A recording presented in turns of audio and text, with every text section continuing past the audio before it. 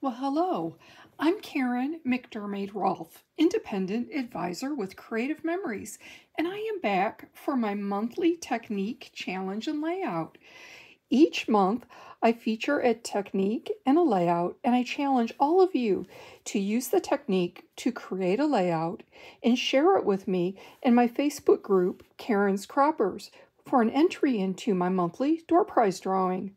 So I am back for the new year. It's 2023, and we have a fresh start with some fresh ideas for the new year. This is going to be my Technique Tuesday number 43 post. So when you join me at Karyn's Croppers, go to the album section. That's the albums in Karyn's Croppers.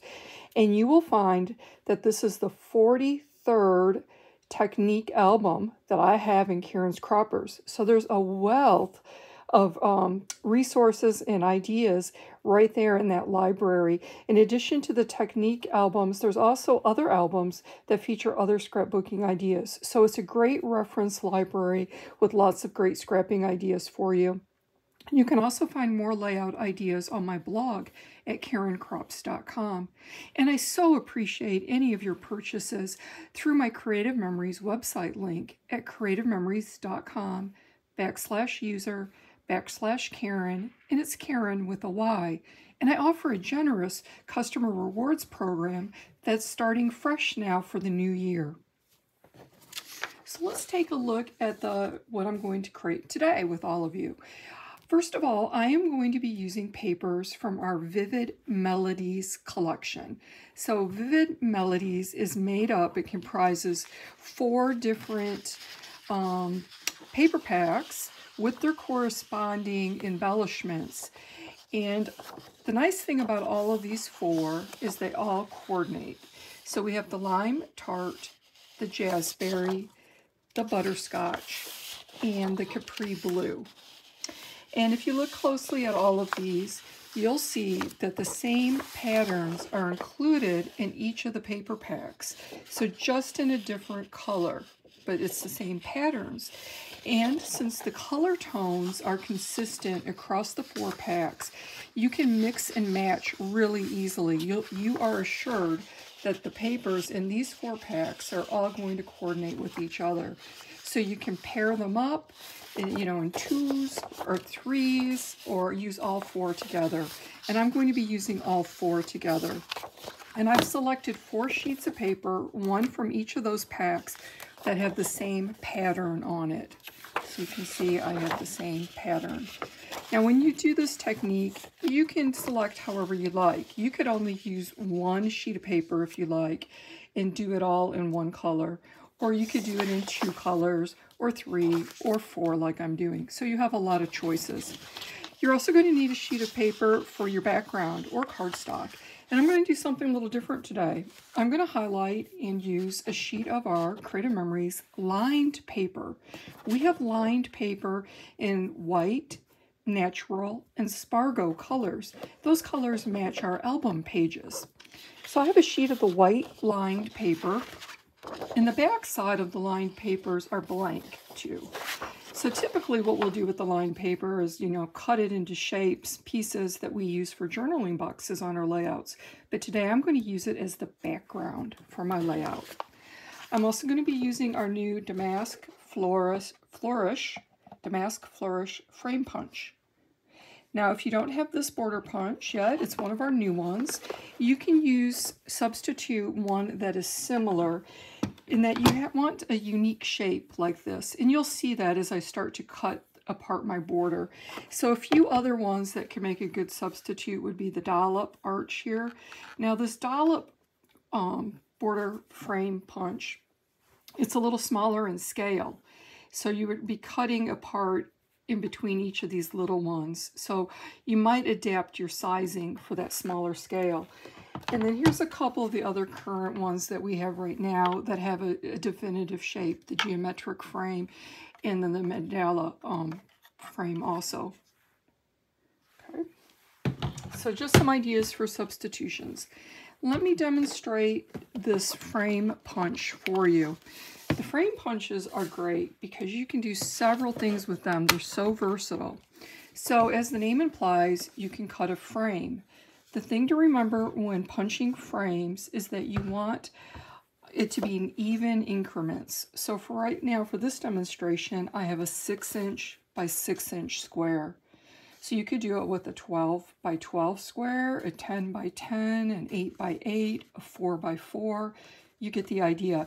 But you can also do it in rectangular shapes, just as long as, again, that they are even increments, such as 6 by 8, 8 by 10. Okay?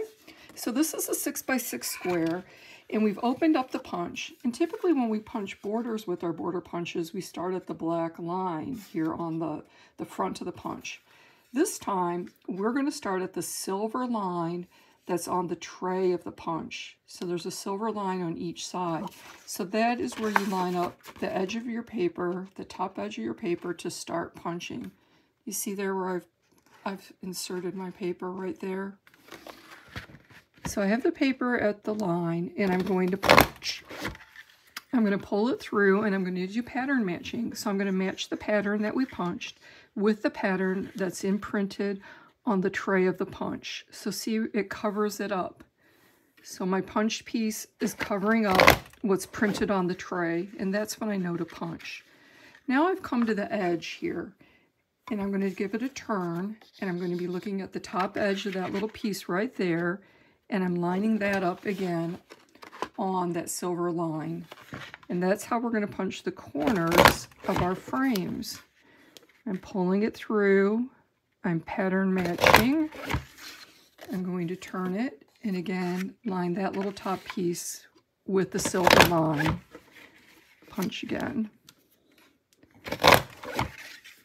And then one last time.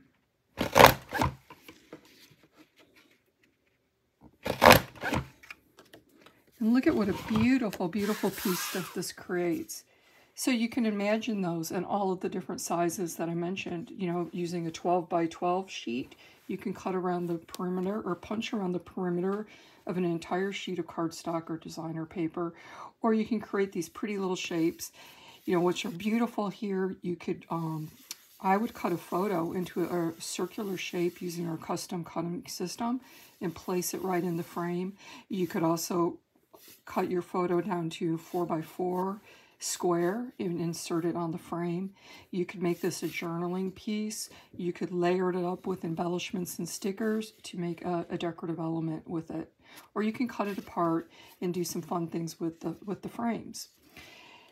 But we don't need to use the frame punches just for frames. We can use them to punch borders also. So that's what we're going to do today. We're going to punch borders. So I'm going to use a sheet here of the green paper, and let me demonstrate how you punch a border using our border punches.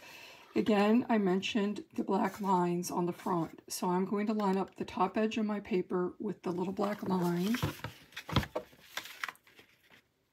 So it's lined up, and I'm going to punch. And then I'm going to pull through, and I'm going to do that pattern matching that I talked about earlier.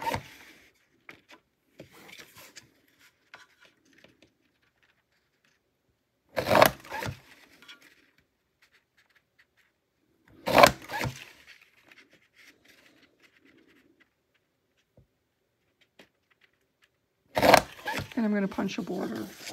So you can leave it on your page or your paper and use it just like that. Let's see, let's get some light behind it to show how lovely that is. Isn't that pretty?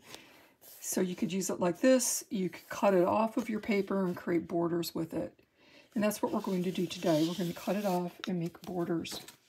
So we're going to punch from our papers.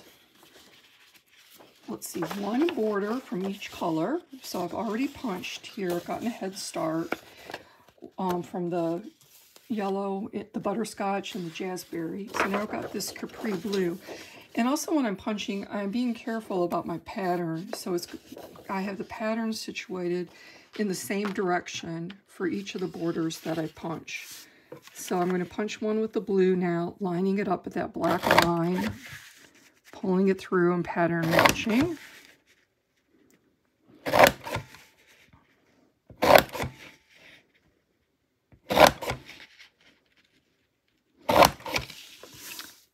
I'm going to set this, whoops, let me grab that. That slid right across the room on me. So this is the second border that I cut from the green paper. So from one of your colors, you will need to punch 2. So this is the second one. I'm just going to set that aside for now. We're going to come back.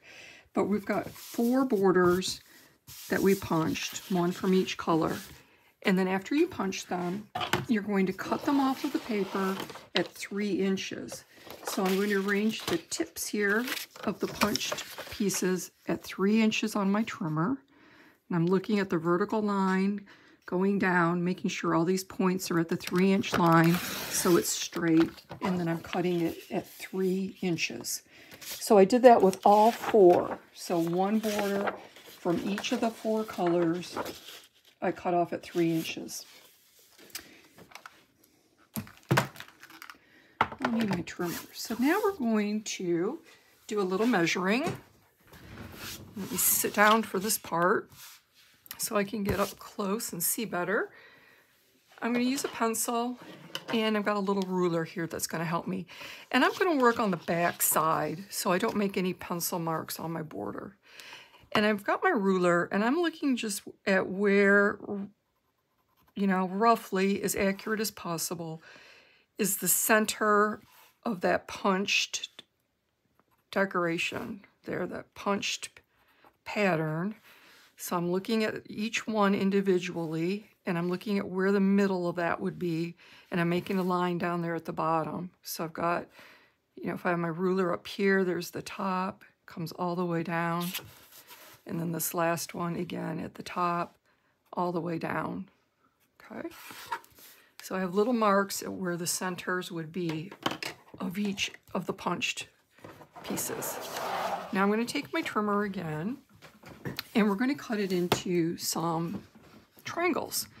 So we're going to insert it on the trimmer. We know the dashed cutting line on the left is where the blade is going to cut. So we want this top edge here, this very edge of the border, on the dash cutting line, and I also want my pencil line on the dash cutting line so I get an angle, and then I'm going to cut. Now I'm going to turn it, and I'm going to look at right in between these pieces. So right in the center of those 2 punched patterns is what I'm going to place on the dash cutting line. You know, try to be as accurate as possible. I didn't make a mark, I'm just eyeballing it.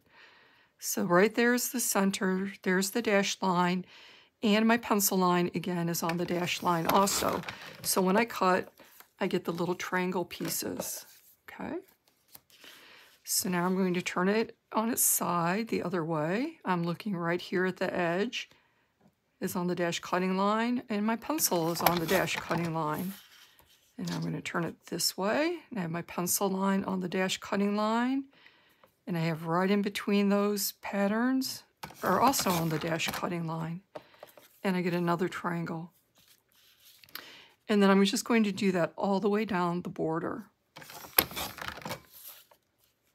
So again, putting the pencil line on the dash cutting line and putting that area that's right in between the punched patterns also on that dash cutting line to make triangles. Just take your time. Just kind of, you know, measure twice, cut once, just kind of give it a look. Hold it down as you're cutting so it doesn't slide or slip on you. And then for the last one, I'm just going to go to the edge of the border and then the edge.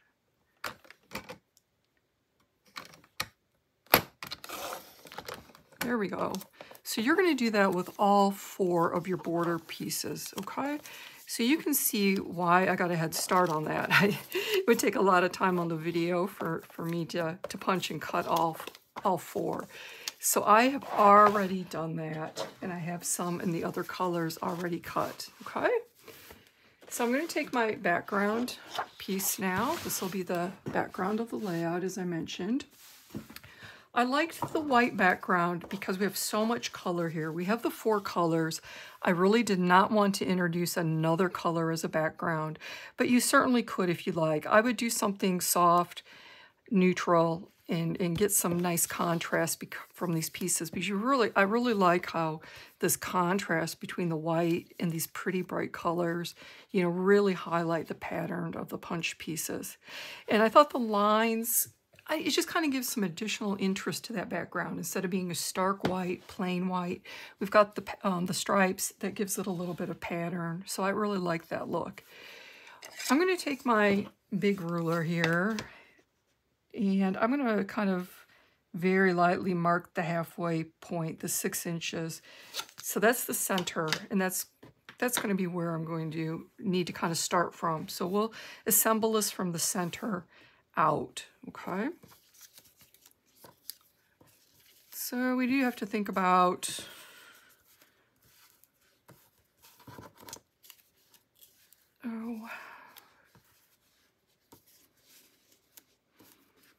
I guess it doesn't matter the pattern that you want, of which colors you want to be next to each other. So we're going to start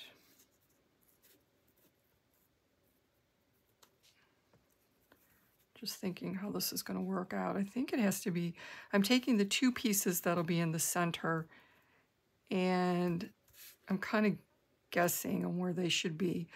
I'm not going to tape it right now. I'm going to lay it out in case I need to scooch it over a little bit, okay?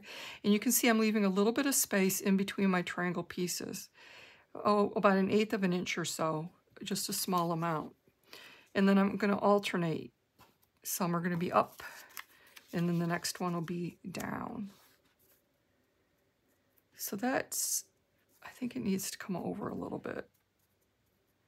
And once I get the other pieces laid out, it'll be more evident.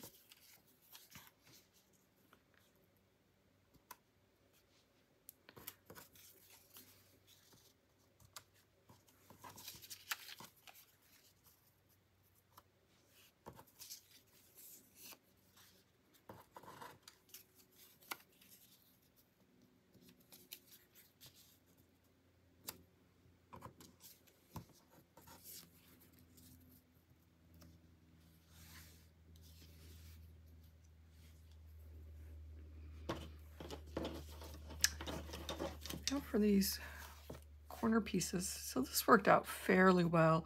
I think maybe I'm going to adjust what I said and not really worry about that center mark.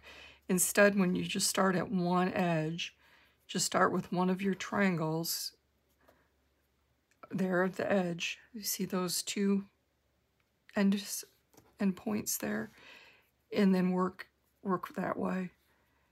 And like I said, I like to lay it all out, kind of get my spacing right before I start taping.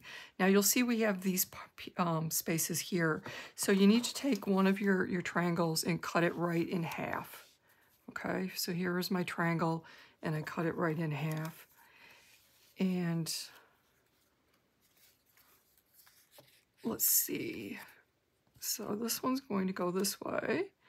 But I am going to need to cut another one because the next color here is green, right, in my pattern. Oh, I've messed up my pattern. There we go.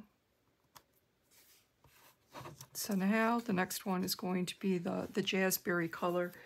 So I'm going to cut this jazzberry in half. To cut it in half, I'm going to use the personal trimmer. I think it's a little easier when you're doing kind of a single piece like this.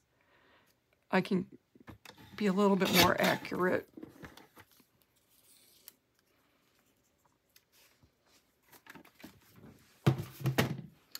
There we go.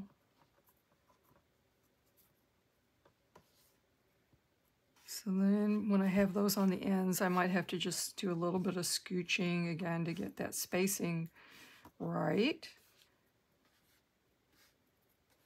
There. And now we're going to have it probably, I didn't count them out, but probably enough pieces to go ahead and make a double page from this. So you can continue that on a second page. Now, if you recall from the green, I punched a second border, and I thought that I would use that across the top as a element here on my layout. So I'm going to, well, hopefully I won't move those. Let me see here on my little tester piece how big I made this. I made this 1 3/4 inches. So if we put the points there, the points of the punch pieces at 1 3/4 inches, 1 3/4 inches cut. Okay, so that's 1 3/4 inches. And you could have used any color that you like for this top piece. I just chose the green. I did keep it a little narrow since this border down here is so wide. And then we're going to, you know, we can cut some photo mats to go on there. I'm thinking maybe the blue. And I'm going to take from the blue paper, I think. I'm going to cut a strip at 4 inches. And I'm going to turn it on its side and cut it at 6 inches to get 2 photo mats that are 4 by 6.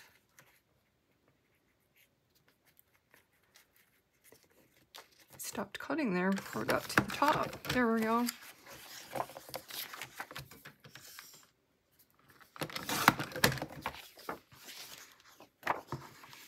I'll just have to crop my photos a little smidge to fit in the 4 by 6 photo mats. It's going to be looking something like this. So let me pause the video now while I take a few minutes to tape down all of these little pieces, and then I will hop back on and show you how I finish the layout. Alrighty, I am back. I have most of my layout adhered, but before I did that, I wanted to show you a few elements, namely our repositional tape runner adhesive. This is our Creative Memories tape runner, and we have different kinds of tape refills that you can purchase and insert. They're interchangeable here into the cartridge. And the one here with the green casing is our repositional tape. And this is a real game changer for us in scrapbooking. This repositional tape comes out as clear little dots. So you might be looking at this border piece and say, wow, that's really intricate. How are you going to get adhesive on this with all of those intricate details? Well, that's why we use the repositional tape.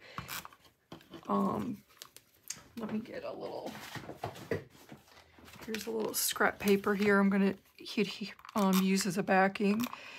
So when I lay this adhesive down, there'll be a little bit of extra that goes through on my table, and I didn't want it on my table.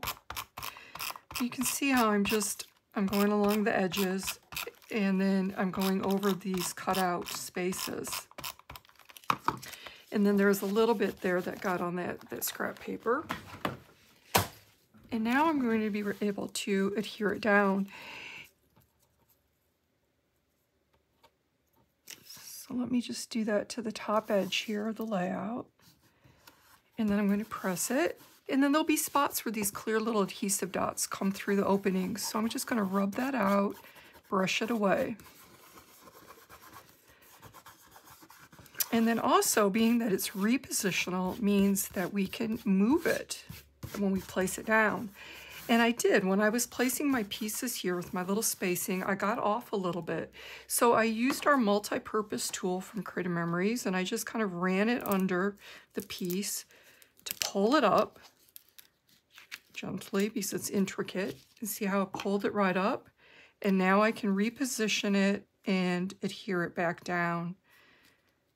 So this is a real game changer for us. I did a presentation, made a layout with a group virtually over New Year's Eve, and there were many scrapbookers in that event who had not seen our repositional tape, and they were just really blown away by it and thought that it was a great, like I said, a game changer for so many reasons.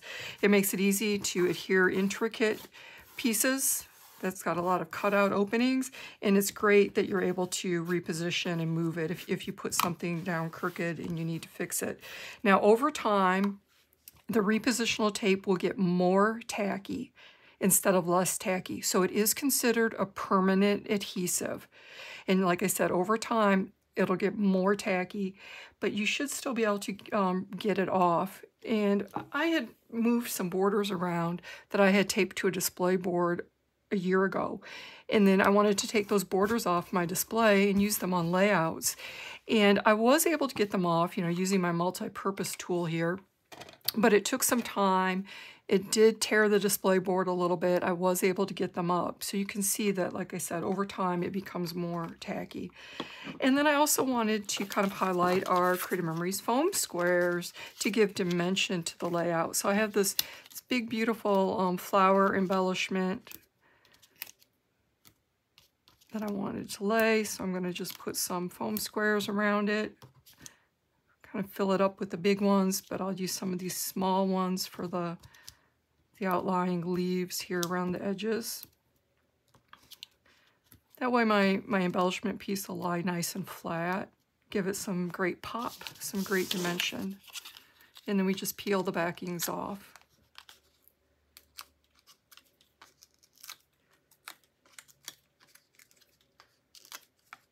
I'm woefully behind on uploading and printing photos, so I don't have any photos earmarked yet for this layout.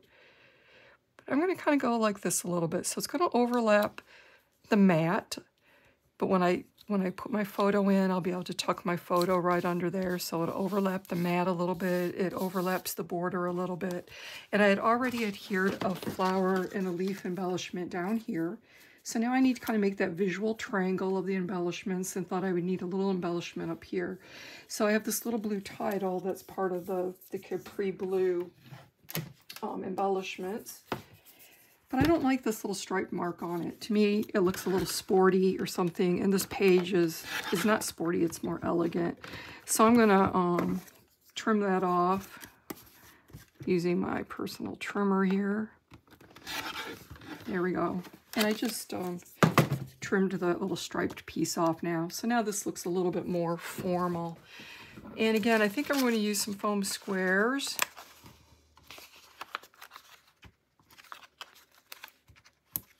I've got a nice even distribution there. And I'm going to layer it so it kind of goes over this photo mat a little bit. And I'm going to butt it up right to the edge. Now again, when I'm ready to put my photo on there, I'm going to have to use my multi-purpose tool. And I wish I had cleaned it before I started this video. You can see it's kind of gunked up there with adhesive because I use it a lot. So anyway, I would just pry this up a little bit. I'll be able to pry gently to get those foam squares up just enough to slide my photo underneath, and then that embellishment can go over it. And now, since the paper is lined, I have space right here to do my journaling. So won't that look really nice? I'm really tickled with how this turned out. I love this lined paper as the background, so I could do the journaling.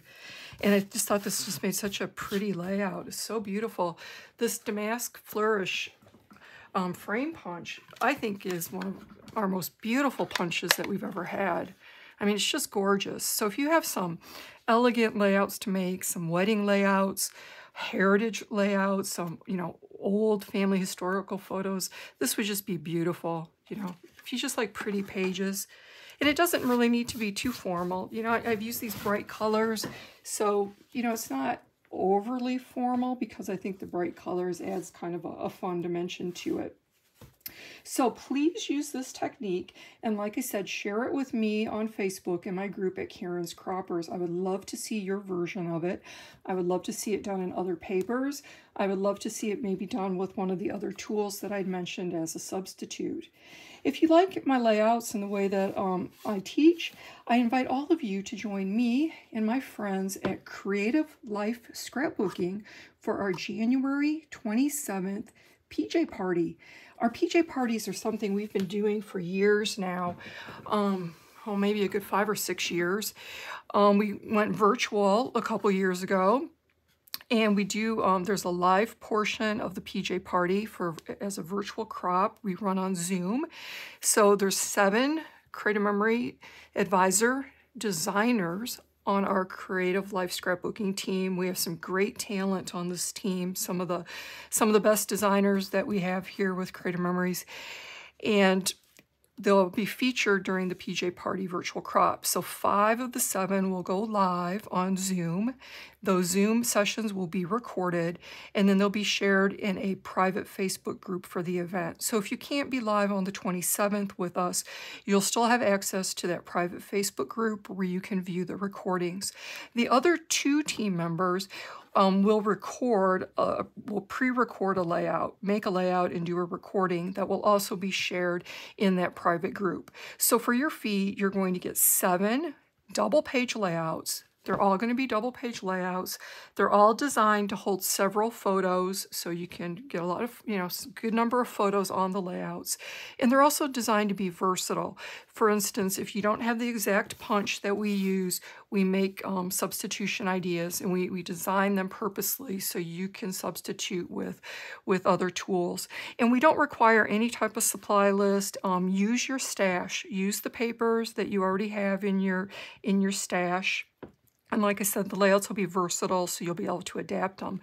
One of the great things about the PJ Party, and one of the things that we enjoy the most, well, we love interacting with everyone on Zoom. We get to see you and interact one-on-one. But in that private Facebook group for the PJ Party, we invite everyone to share the layouts that they make, their versions of our layouts. So in that group, we'll see hundreds of examples of our layouts. And it's just so fun seeing, again, all the ways that all of you take our ideas and adapt them, use different materials, put your own twist on them, so we all get so inspired and we get other ideas to make more layouts. So that happens for the entire month after the PJ Party. So February, there'll be a lot of sharing happening. We do ask, though, that the layouts are not shared anywhere else on social media because they're exclusive layouts that you get for your fee for the event. So we do ask that you only share them with us in the event group, and otherwise keep those private because, like I said, that's what you're getting for your fee. We do have printable handouts for all of the layouts too. So, we know that lots of people like the written handout to follow along, some like the video so you can have the demonstration and hear the instructions. So it's just a really great event. You can register for our PJ Party at our website at creativelifescrapbooking.com.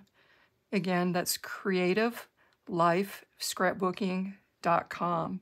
And right now, during this month, we have a special combo option at a discount.